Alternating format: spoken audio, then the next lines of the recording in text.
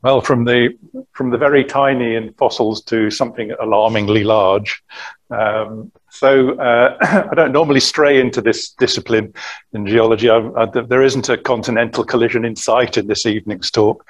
But an old friend and colleague of mine, Jim Buckman, who works at the Petroleum Institute at Heriot-Watt University, and I, through the Countryside Ranger Service in Linn Park here, kind of independently found this set of footprints on the sandstone bedding surface in a place that's literally almost on my front door where I live on the south side of Glasgow. And this is the famous bridge over the Whitecart in Linn Park, one of the oldest cast iron bridges in the world, on the river there, and just river upstream under the bridge and around the corner from there. I'm not going to tell you exactly where it is. I want to keep it a bit of a secret, really, partly because I'm sure you won't, but I don't want anybody going in there with an angle grinder trying to chop it out like happened with some other ones. But if you come and buy me enough whiskey, I'll tell you.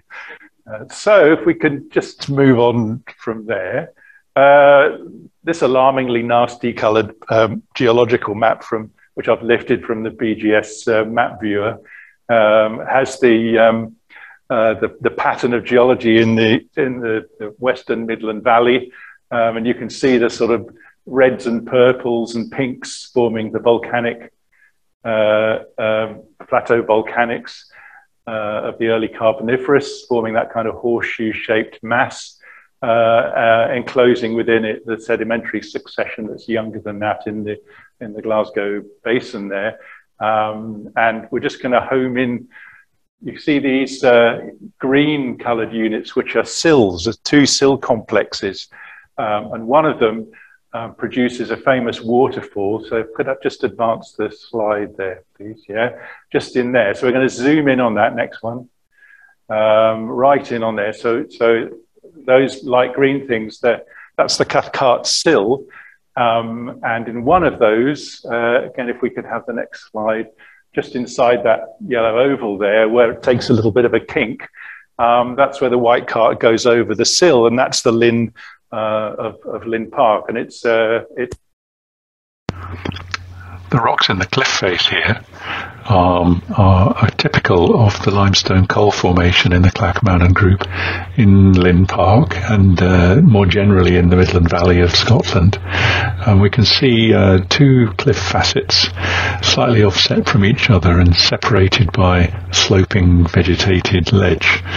And at the base of each of these cliffs there's a slightly overhung grey shaly unit which actually has some thin coal near the base of it, and then above that, particularly on the left cliff face, there's a thin bedded sandstone, and what you can see more clearly on the right hand cliff face near the top is that those sandstones quickly get much thicker bedded and more massive, and these both show the repetition of a similar kind of sequence of rocks, starting from shells and coals and siltstones at the bottom and passing up into increasingly thicker sandstones. So we have a repetitive or cyclic sedimentation typical of the Midland Valley and other parts of the Carboniferous in the British Isles of this time.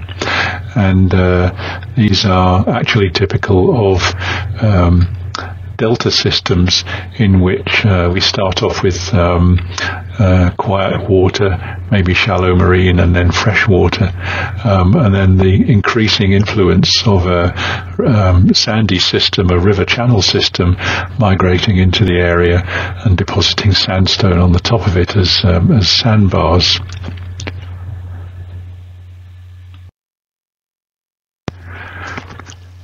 This panorama is of the locality where the trace fossils were found, on top of the flat ledge below the bank there and just above river level. And it's possible to log a section just by putting together observations from here up to the path above and some exposures further along the river when the water's low. And you can see if you click that the log will come up along with a legend at the bottom left. So you can see that the log shows a dark shale at the base that becomes increasingly silty with little sandy beds, and then quite quickly we get this thicker sand unit which is trough cross-bedded and rippled on the top, and it has a whole set of different types of trace fossils in it, and you can see them explained in the legend there and in a box on the log.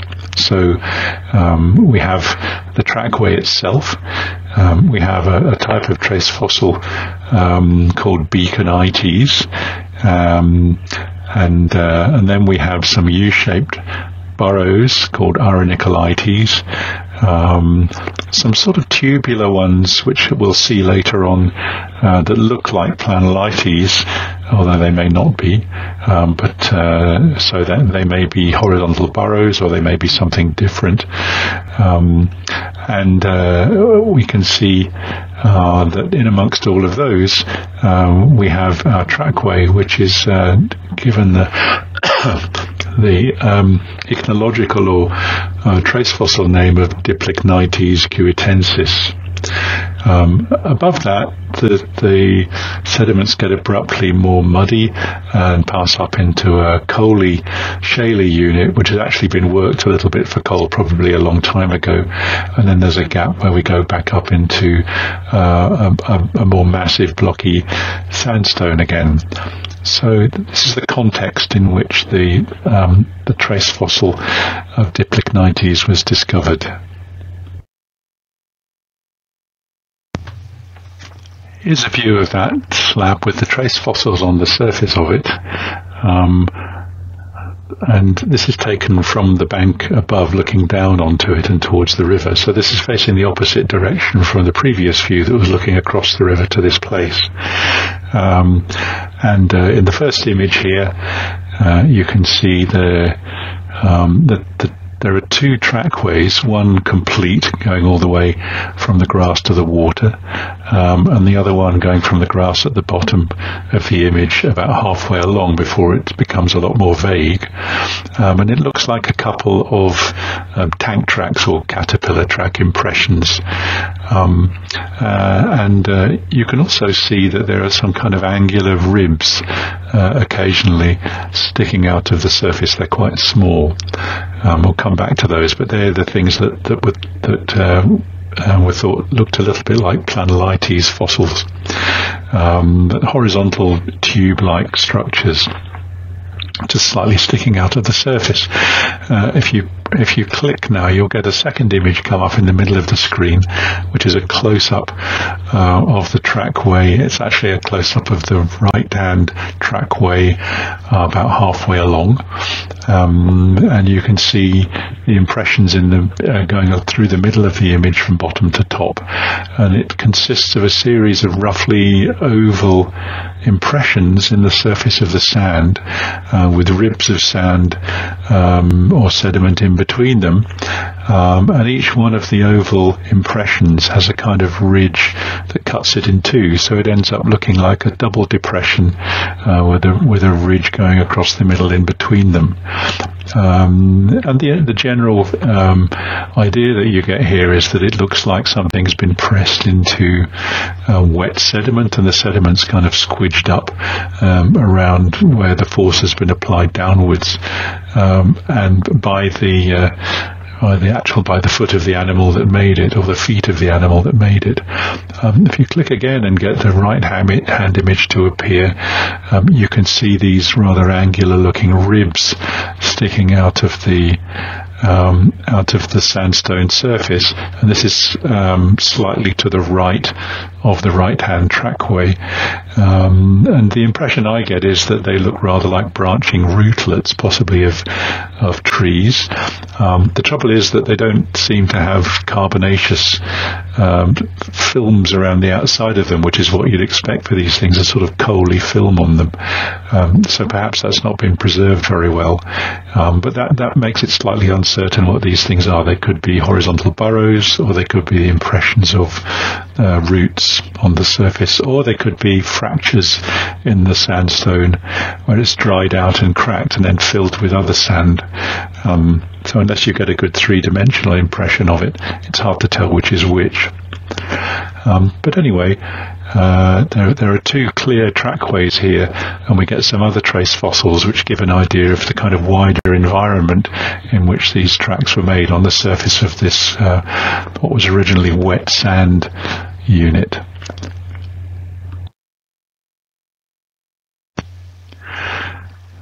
Now, it's not that easy to get decent photographs at this particular site. The lighting's not very good, and it's often interfered with by light and shade dappling the surface through the trees above it. So what I did with my co-author Jim Buckman was to take a load of photographs of the surface in an array a bit like aerial photography, where you have photographs overlapping each other by about 2/3, and they were just taken about a metre or less above the surface there, and this gave us an array of photographs that we could make a 3D model of in a very similar way to which a landscape can be modelled or contoured using overlapping aerial photographs. And this is a method called photogrammetry. So there's some quite sophisticated software that you can buy, or this one was done with some free software that's available online, and you basically drop your digital photographs into the software, and it will make a lot of calculations where it tries to match up similar looking points on the photo, and generates a three-dimensional surface. And although you can't see it very clearly from here, this grey looking image here it's just an image with all the colour stripped off it so that it's all just grey, and you can manipulate the image and light it from different directions to bring out light and shade and perspective. But I think you can see particularly here the left hand side of it, near the left hand side you can see the trackway, and this is as if viewed from the river now, so the more continuous trackway is on the left now, and you can just about see part of the right hand one there, and it's lit so that you can get a better idea of what these sort of double oval impressions are that each print is made from. You can see the rootlets, but you also get an idea, particularly on the right hand side, it's quite subtle, that the surface is actually rippled, and in fact these ripples are asymmetrical, indicating that they were made on the surface of a sand bed by flowing water. So this is a way in which we can capture an image and look at it and manipulate it in quite some detail. But what is it that made these impressions? Well, if you click now, you can bring up some photographs from a paper by Ian Rolfe and Keith Ingham back in the late 1960s in the Scottish Journal of Geology. And the upper image is a photograph of an actual body fossil of a myriapod of Carboniferous age called Arthropleura, and that's the genus name, and you can see that it's a segmented limb with the foot end of it, if you like, on the left hand side, and on the right hand side is where it's articulated to the body, and they've reconstructed the kind of three-dimensional drawing of it, where you can see the leg, and you can also see this big, powerful looking ridged plate, which is where the leg is attached to the body and all the musculature is fixed, and that has to be very strong because this creature was probably over 2 meters long, and lived on land, so it wasn't supported by the buoyancy in water, and therefore there were some quite powerful forces operating where the leg is connected to the body, so that has to be very strong. Now you can see here that there's just one limb. This is called a uniramus limb. Some people have speculated that Arthropleura had double limbs, rather like a trilobite. But in fact it just seems to have one, so we don't really have an explanation of why the footprints are, or why the trace fossil has double prints with two impressions on them and a ridge in the middle.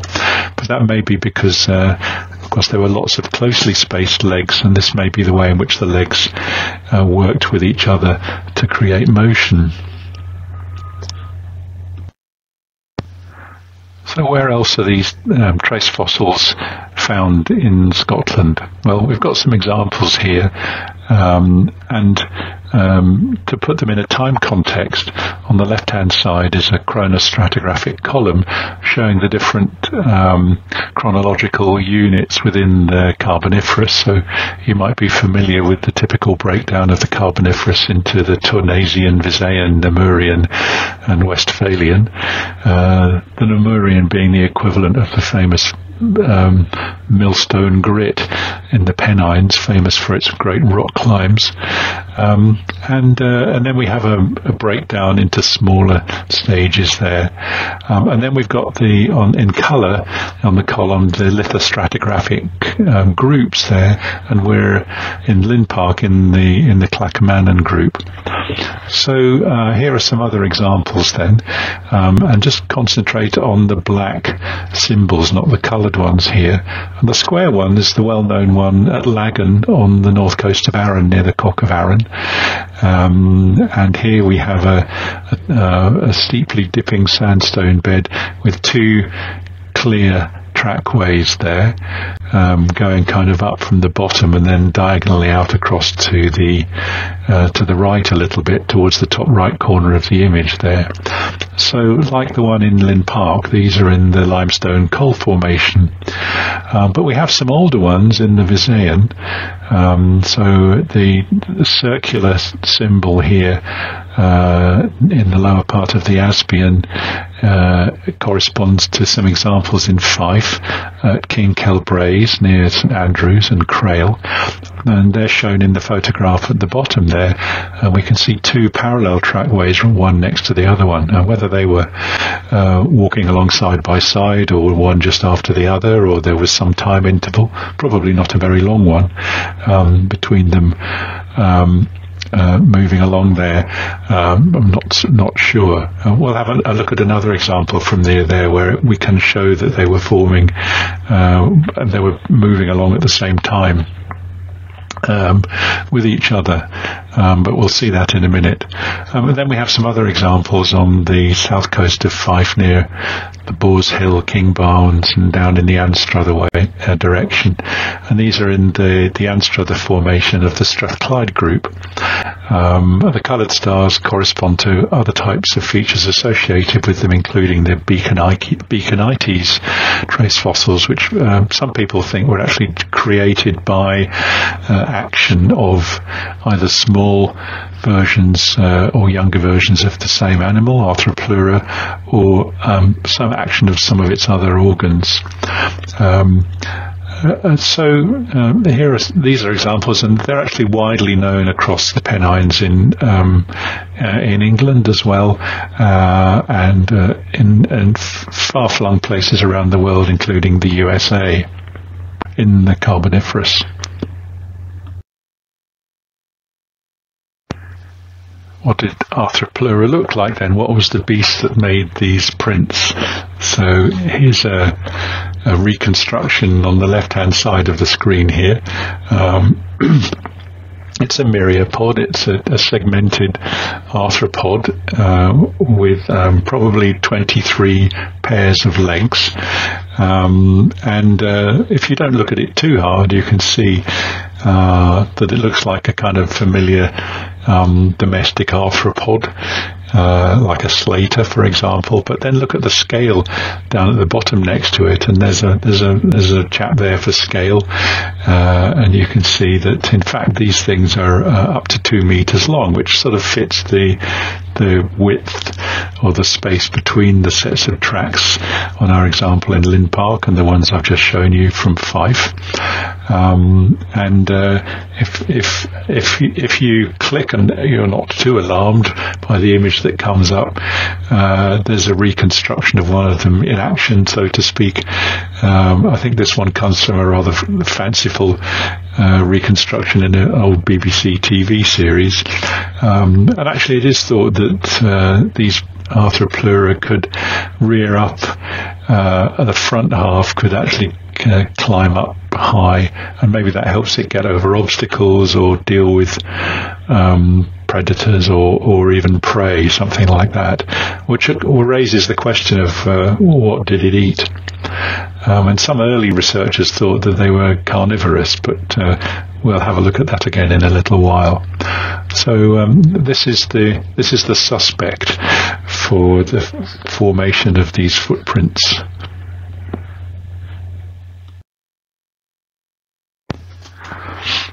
Dress fossils are pieces of evidence that show us aspects of the behavior of animals, or plants in fact, and they can tell us about their motion, perhaps their feeding habits, and also perhaps just ways in which they can make a home for themselves.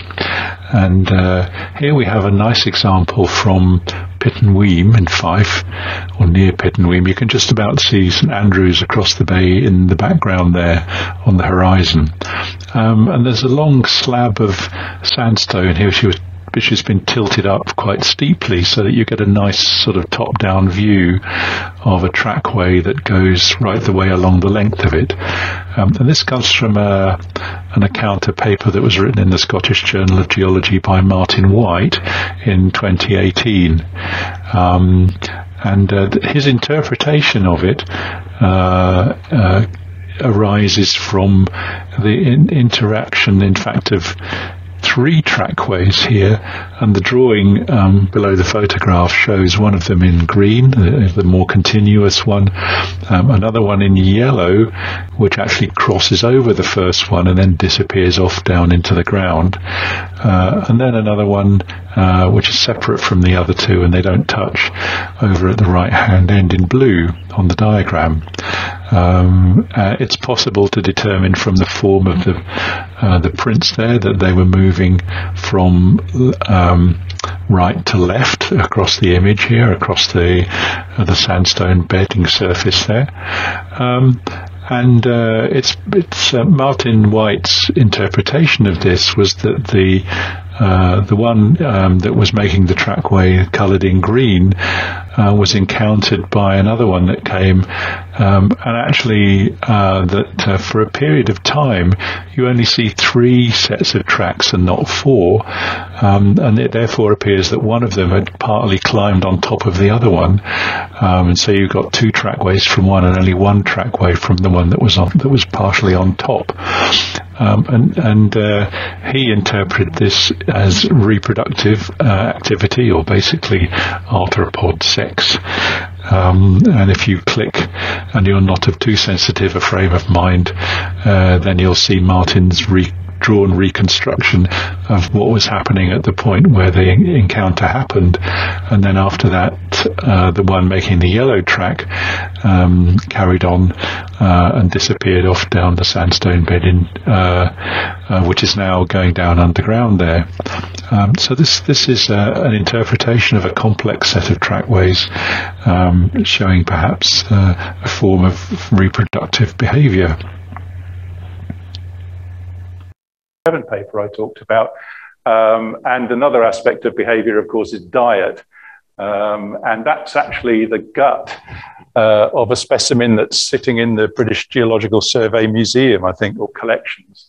And if you look very closely at it, you see, for example, things like this, these little ovoid features, and they appear to be lycopods. So at least a major part of the diet was vegetable, and probably just decaying vegetable matter on the forest floor, rather than the fearsome looking carnivorous thing that it was thought to be beforehand. Next one, please. What was the environment like where they were living? Well, we have coals, we have muds, We have highly bioturbated and burrowed sands that also had lots of things sort of skittering about on the surface there. From this and other information from all over the Carboniferous that was in the sort of equatorial region at that time, it's probably something like this. This is the Mississippi Delta here, the bird's foot delta, probably a rather unusual style of delta worldwide. It doesn't look much like a delta. But we have all those sorts of environments with the major distributary channels here, and then splays going off, branching in all directions with lagoons and pools in between them that would have sand injected into them whenever the levees broke, the banks broke, and a flood moved sediment into the pools in between. And the pools were probably vegetated and probably quite large sources of food for a big creature like this that needed a lot of food. And incidentally, I presume it needed an awful lot of oxygen.